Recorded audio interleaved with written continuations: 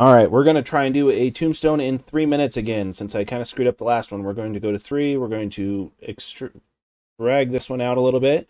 We're going to pick the top. We're going to extrude, extrude, extrude, extrude, scale X, a little bit, extrude, scale X, extrude, scale X, extrude, scale X.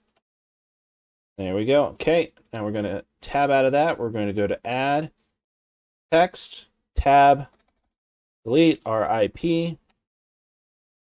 We're going to go to Rotate X 90. Okay, that worked, surprisingly. One of the ones I just tried to do, but sneezed halfway through and kind of screwed up everything. Didn't exactly work. I got about this far before I gave up. I don't know why I did that, because I need to come here. There we go. Okay, what we're going to do is we're going to give this a new material. We're going to go shader editor. We're going to pull this up, zoom in here. We're going to add a bump.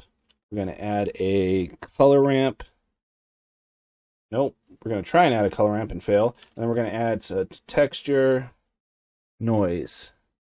We're going to plug these into the vector, vector into height, normal into normal, and then color into color. Okay, now we need to go to this so that I can see what we're doing with, and we kind of want a concrete feel. And that's kind of where we're at. We're just going to bring up the roughness just a little bit. We're going to go to this, change it to this material as well. Then I think what I'm going to do is actually change this, add a new material. We're going to add new. We're going to kind of go yellow. We want to kind of do a gold. Tab A. Nope. Nope. Control A. Nope. Control. Nope. That's Control A. There we go.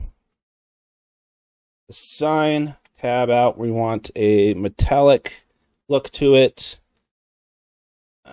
We're going to go to 0. Click over here, click over here, click over here, view, camera to view, move it up. I think that'll work. 2.5 minutes. Actually, I want to make this a little bit darker.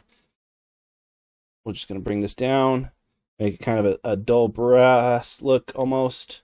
We're going to scale it up just a little bit. And I think that's going to do it for this. This is much better than the first one I did. So thank you for watching.